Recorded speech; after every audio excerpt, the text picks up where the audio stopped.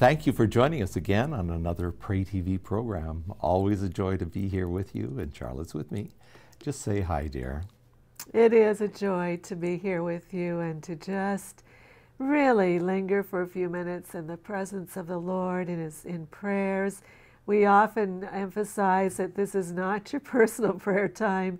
It's only meant as a little spark of encouragement to you to continue. And we do want for you to continue to pray. The Word tells us that we are to pray without ceasing. And that doesn't mean that you walk around praying prayers out loud or praying prayers in tongues all the time. What it means is that we are always in a posture of looking to the Lord, every decision, every moment. And that's what we want to do today. And it's not a hard thing. And we do our very best to live in that kind of posture. And it doesn't mean that you don't have other things that occupy your attention and you have to give your attention to. But in your heart, always be in prayer, always be in the presence of the Lord, knowing that He's always watching. And we're going to look at a portion of Scripture today, and this portion of Scripture is taken from 1 Corinthians chapter 15, and we're looking at verses 57 and 58 in the New International Version of the Bible that says, "But thanks be to God, He gives us the victory through our Lord Jesus Christ. Therefore, my dear brothers and sisters, stand firm. Let nothing move you. Always give yourselves fully to the work of the Lord, because you know that your labor in the Lord is not in vain." Charlotte, I just want for you to bring a comment on this, and then we'll go forward from there. There's been so many times in our lives, Brant, when we have not seen in the moment what God had in mind. And He had great purposes in mind that we could not tell. One thing that comes to mind is when we were planning a church in upstate New York, we were having repeated problems with water coming into our basement. And I remember one morning I went down and I literally was standing in water to my knees in our basement in the house. And I just said to the Lord, "Lord, there's only one reason why I can rejoice about this happening, and that is if Bob, the plumber, comes to know you." And it wasn't much while after that, just a little bit after that, when Bob and his wife Lori came to know Jesus. And we became really good friends. They moved away down to Pennsylvania. But the friendship lasted, and it was Lori, actually. Bob went home to be with Jesus, but Lori is the one who has been such an inspiration to our lives. She's the reason why we're even doing this prayer program. That's right. And so we just never know what God has in mind. So the important thing is to really be encouraged by these verses today, that our labor is not in vain. Anything that we give God, He takes it, He multiplies it in ways that we can never envision, never dream. It may be some years down the line, but just take heart today that God sees it all, He knows it all, and He gives the increase. You know, the Word tells us here about this victory that we walk in, that we actually live in. This is ours. It is yours.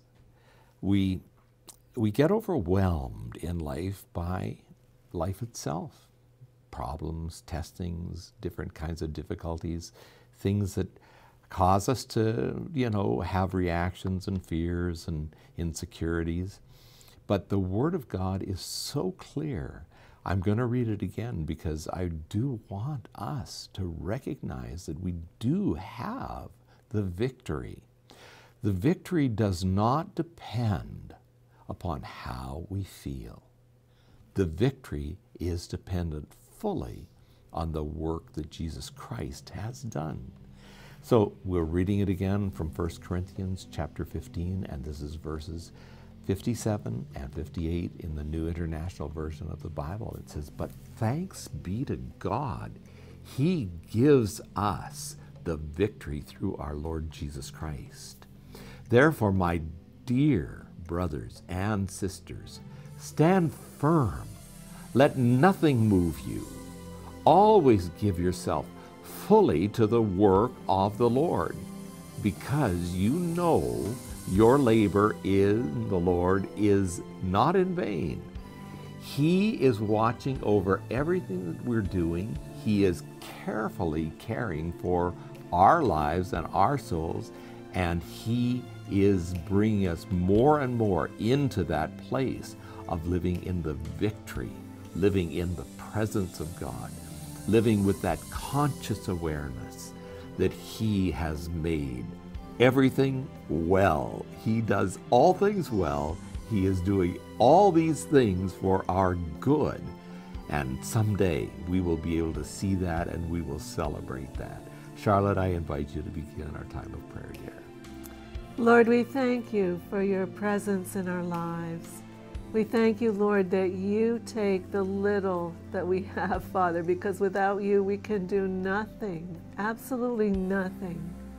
And Father, we just relax in that because that frees you to do your work your way. Forgive us, Lord, when we have tried to tell you how to do things. You are the sovereign Lord of the universe. And Father, I just pray that we would surrender ourselves more and more, that Father, you would fill us with peace, that you truly are in control, that you are indeed working all things together for good as we love you. And Father, that you take, Lord, and you just cause, Lord, so many connections to come together in your way and in your time. And we thank you for these encouraging verses today, Lord. And we certainly do want to be encouraged. And so, Father, we want to do what Paul says. We want to thank God. He gives us the victory through our Lord Jesus Christ. We thank you, God, for the victory. We don't misappropriate the view that you've given to us. We are not blind. We are not unmindful of things that are going on, but we see past the circumstantial. We see through the maze and the haze of those things that are yet to be accomplished fully. And we see the victory that is there. The Word says that He gives the victory to those that finish the race, and that we are able to overcome by the blood of the Lamb, by the word of our testimony, by finishing the course that's set before us. And when we do these things, we know that our labor is not in vain. So, Lord, we thank you that you're giving to us this day that greater sense of your victory for our lives. And Lord, we just encourage ourselves. We encourage each other, because this is how you want for your children always to be able to live. We bless you, Lord, and we bless those who are praying with us today. In Jesus' name, amen and amen.